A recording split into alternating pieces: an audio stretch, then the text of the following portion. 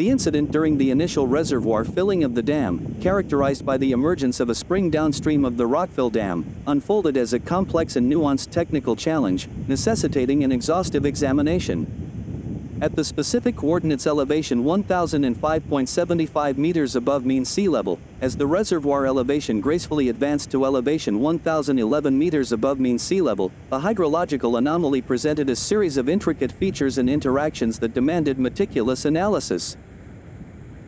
This spring, discovered on the morning of August 14, 2018, not only exhibited a correlation with the reservoir's elevation but also showcased distinct characteristics that set it apart. The visually estimated seepage, ranging between 300 to 400 liters per minute, was particularly noteworthy for the pristine clarity of the water, devoid of sediment. This visual cue hinted at a potential subterranean pathway through fractured rock, challenging conventional assumptions about porous soil dynamics. Situated downstream of the right abutment outcrop, the precise location of the spring prompted a deep dive into the dynamic interplay between the reservoir water and the geological features of the right abutment. The geological mapping from 2010 came into sharp focus, revealing the presence of less permeable graphite schist in this region. This geological formation acted as a natural barrier, restricting the seepage and adding layers of complexity to the incident's genesis. The initial assessment, while shedding light on the existence of the spring, gave rise to a plethora of questions about the extent, depth, and nature of the seepage path. The visual correlation between reservoir level and seepage hinted at potential vulnerabilities in the existing grout curtain or undiscovered seepage pathways beyond its established reach. The uncertainty surrounding the exact trajectory fueled a sense of urgency to comprehensively understand the intricate dynamics at play. To address these multifaceted concerns, a strategic and phased supplemental grouting program emerged as the recommended course of action.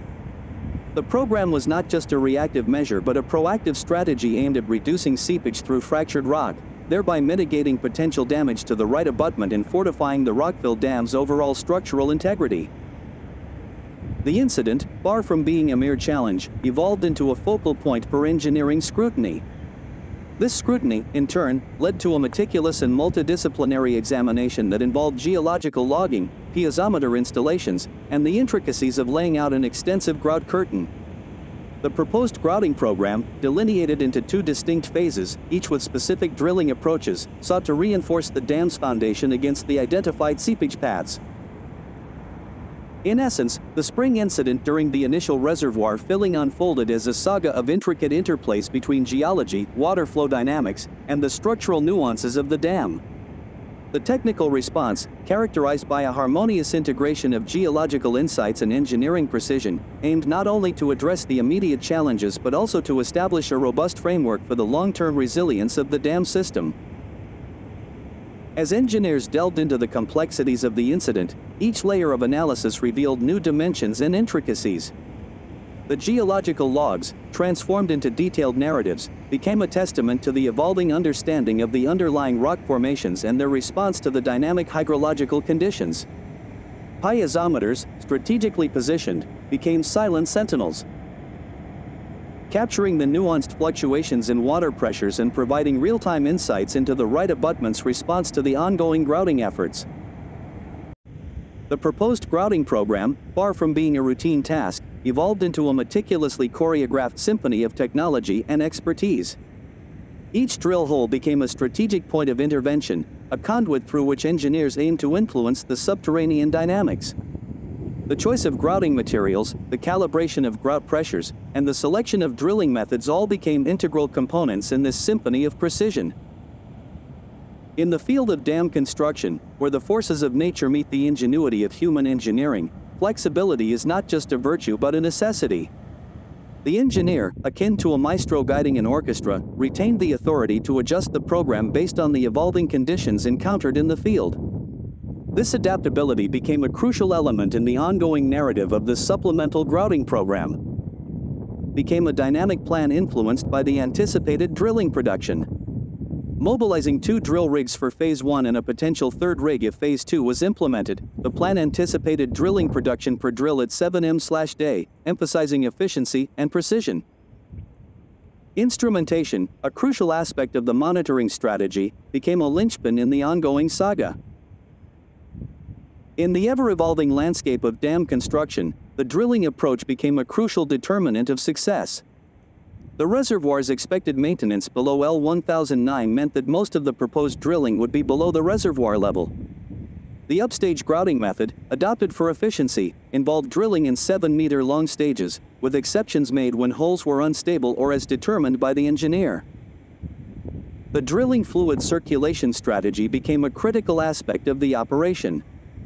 If circulation was lost above the level of the reservoir, supplemental circulation water was to be added to the drill hole from the ground surface. This not only ensured the cooling of the drill bit but also facilitated the flushing of cuttings down the hole or to the surface. The choice of drilling equipment became a strategic decision.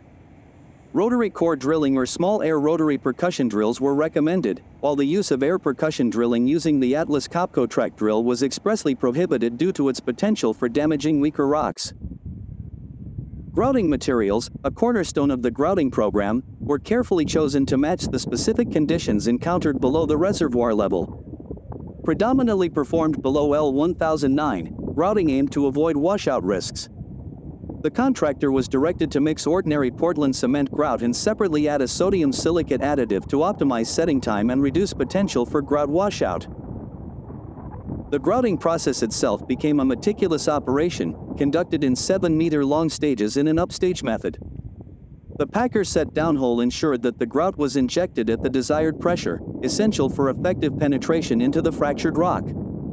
The sodium silicate additive was introduced just at the surface before the grout sodium silicate mixture was injected downhole through the second grout hose. Downstage grouting, necessitated by hole collapse, was not just a reactive measure but a carefully orchestrated strategy. If holes collapsed, they were to be cleaned out before the grout hardened to eliminate the need for re-drilling. Polyurethane grouting, an alternative, was suggested for downhole injection with appropriate packers. Grout pressures, calibrated to the conditions encountered in the field, became the guiding force for the grouting operation. Assuming the grout plant and pressure gauge were set at Afmacam Road Mixing Station L1023, refusal pressures were recommended based on depth. These refusal pressures, though suggested, retained the flexibility for adjustment by the engineer based on field conditions. Instrumentation for monitoring grouting effectiveness became an integral component of the grouting program. Seepage measurements, conducted via a V-notch were near diversion tunnel station 0+240, aimed to capture seepage from the tunnel. The assessment of total flow, a crucial parameter, involved temporary plugging of existing debris channel drain holes to channelize the flow for comprehensive measurement. Geologic logging, a key aspect of the grouting program, extended its reach to the diversion tunnel. As engineers drilled grout holes, meticulous logs were prepared to include descriptions of lithology, hole stability or collapse, water losses and gains, locations of grouted joints in the core, and other pertinent data necessary to unravel the geological intricacies of the right abutment. The proposed schedule for supplemental grouting activities, outlined with a set of assumptions, became a dynamic plan influenced by the anticipated drilling production. Mobilizing 2 drill rigs for Phase 1 and a potential third rig if Phase 2 was implemented, the plan anticipated drilling production per drill at 7 m/day, emphasizing efficiency